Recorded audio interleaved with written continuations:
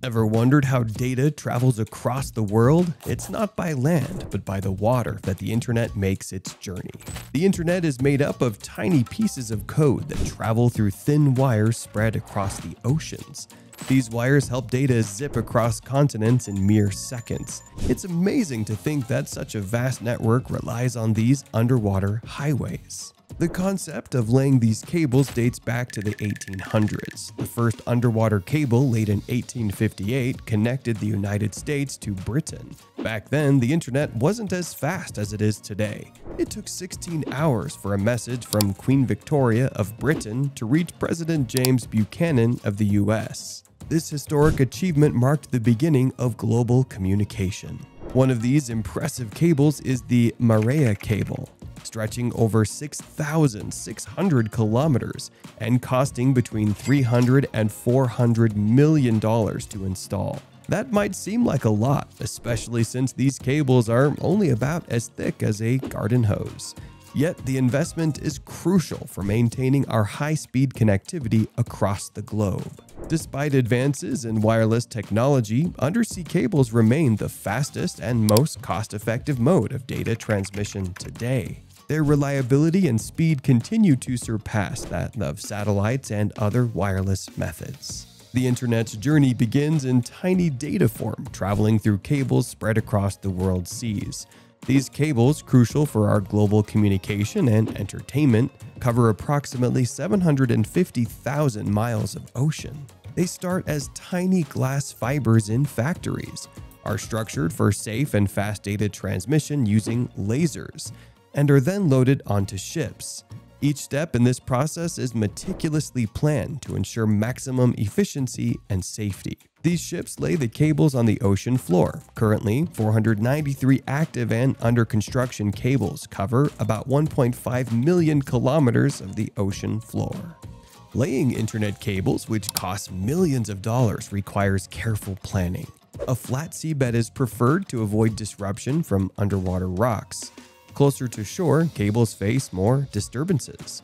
They are made thick and packed with stainless steel and plastic to withstand the ocean environment. This robust design helps them endure the pressures and hazards of the deep sea. An expert team surveys the ocean floor to determine the best cable route, avoiding areas near volcanoes and strong undersea currents. After careful evaluation and approval, the years-long process of embedding the cables begins.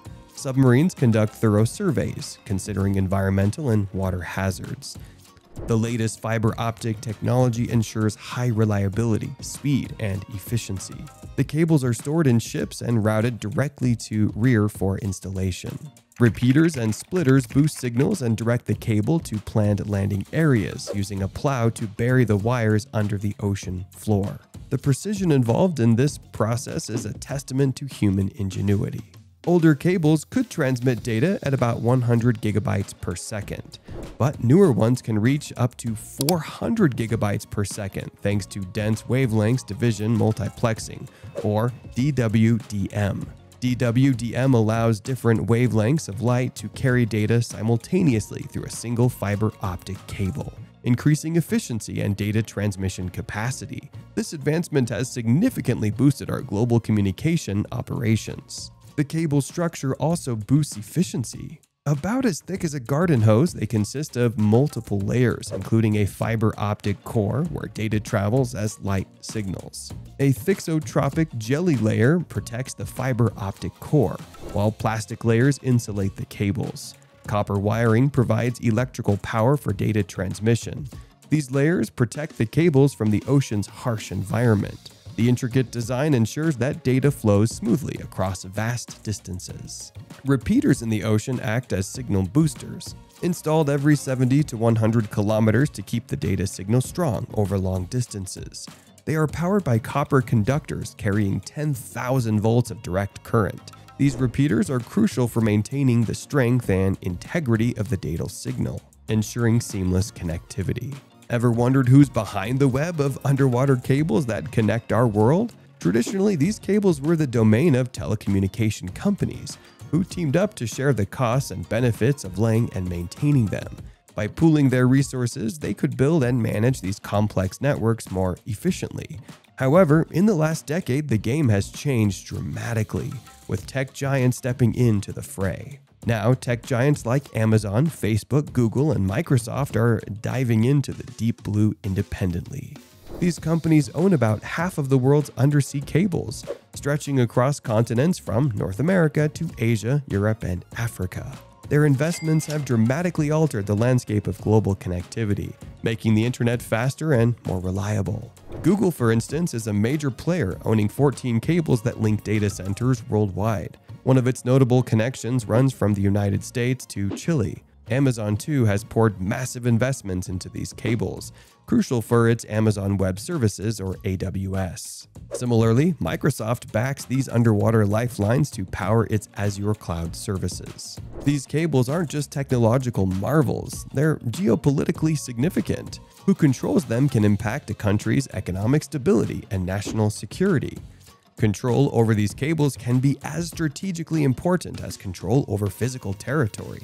Take the example of Huawei and Australia.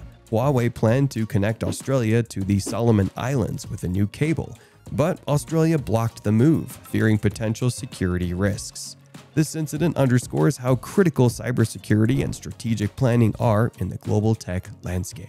Believe it or not, about 99% of global internet traffic travels through these underwater cables, making them the backbone of our digital world. As internet demand skyrockets, so does the need for more robust and advanced cables.